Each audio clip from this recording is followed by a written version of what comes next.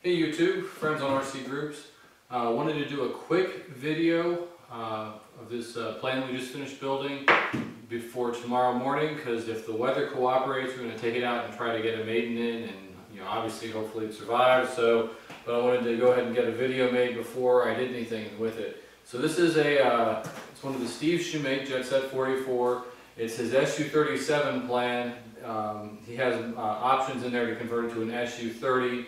The markings and everything on this one are a little closer to an SU-27, but definitely looks the part.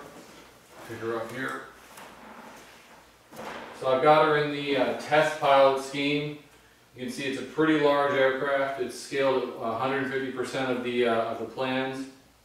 I'm running it on it's still 3-cell. I'm running on 2 of the 2100 kilovolt Monster Jet motors from Grayson Hobbies.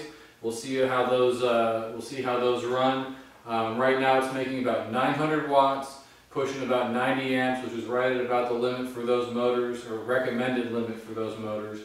And it's weighing in just shy of 7 pounds, so a little bit less watts per pound than I would have liked. But with the thrust vector system and everything, it doesn't have to be a screamer; it just has to be fun, and it should put out plenty of thrust. If we decide it's not enough power system, I used E-flite 60 amp ESCs, and along with additional cat packs because of the longer battery runs. It wouldn't be anything to throw a couple of larger motors out back and throw a 4-cell in the front, rebalance it, and be ready to go. It'd actually be pretty easy job to do. So I think it's a pretty impressive looking bird. It's pretty good size, obviously.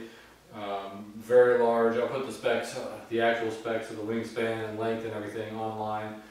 Still got the thrust vectors out back, rudders are enabled, and it's a full flying Taileron. So, and with the thrust vectoring on the throttle as well. So it's a pretty neat effect. We'll see how it flies. Hopefully get a good flight in tomorrow, or get a couple good flights in tomorrow would be even better. So thanks. Talk to you soon.